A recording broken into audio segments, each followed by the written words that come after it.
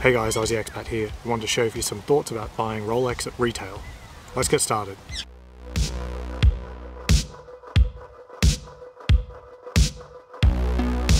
I want to dispel a lot of things you may have heard or conceived of with respect to how buying a watch at retail is like. Number one, how allocation works. Now, we know certain pieces fetch a premium on the second-hand market. This is very much a case since 2019, and right now at the start of 2022, almost the entire Rolex lineup is fetching a premium. Now, anything with a decent premium, especially if it's a commonly produced model, will more often than not move to an allocation sales model. When this is the case, watches are no longer put into the case for anyone to walk in and buy, and they are assigned to sales associates. And from there, they are assigned to clients of that sales associate, potentially with further approval. And it's at this moment where people start getting the fabled call.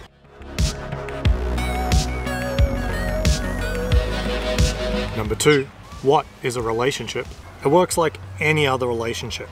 Ultimately, when the watches come in, it's whatever motivates them to think of your name and give you the call.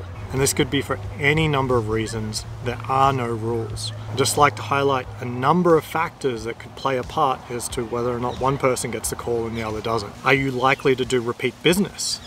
Do you have the money to do repeat business, and how much? 1 watch a year, 10 watches a year? Are you buying jewelry? What's your purchase history to back that up? What is the margin of the business that you're giving them? Are you asking for only allocation pieces for which they could sell to almost anybody else pretty easily? Are you a flipper, and how do they know they can trust you? Are you going to jeopardize their business by doing so? Does the piece require some extra qualification or approval? As an example, especially around Daytonas, they may have some stricter requirements about allocations, about a certain history with them, maybe not just purchase history, but maybe a length of time, a number of watches.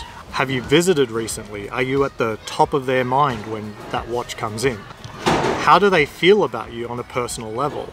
Would they enjoy seeing you get the watch? Or are you an entitled prick? What kind of interest level have you expressed about this watch? Nothing is set in stone. Number three, there are no wait lists. Now, you'll notice what I didn't say about allocation is anything to do with wait lists.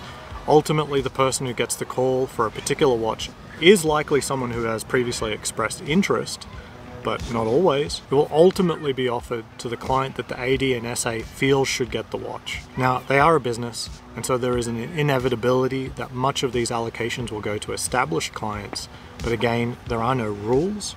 They may simply like you enough that they would be happy to see you get the watch. Number four, probability. Taking all of this into account, your probability of achieving an allocation piece with no purchase history and no bundling is extremely low on your first visit to an AD. Most of the stock arrives, and the decision for whom the watch will go to is made at the time of allocation, which will be 1 or 2 days after that. There is no stock on an allocation piece that is just simply waiting around for perfect strangers to walk in the door and ask for. And if you do find a watch that was just waiting there, well, for whatever reason, it wasn't an allocation piece for that particular AD. Number five, there are no rules. There are no rules that are applicable across all ADs or even sales associates within the same AD or even the same SA at a different time. And certainly there are differences between geographic locations, and the same is true for different time periods. Even if I tell you the average case, there will always be stories at one extreme or another. An example would be someone getting a steel Daytona with 0 purchase history and after a single visit. But perhaps such feats are possible if you're a celebrity or prominent figure of some sort, some kind of important referral or family connection, or they're aware that you're a high roller. At the other end of the extreme would be someone who's got a multi-million-dollar spend history and has only been offered a Daytona after many years of waiting. This is a far more likely story than the 0 purchase history Daytona score. So anyone telling you there is a hard and fast way of getting to a certain piece they really don't know how things work. It's just much more complicated than that. It's as complicated as human relationships, basically. Alright, those are my observations. If you think I'm wrong or I missed something, some important detail, please let me know down below.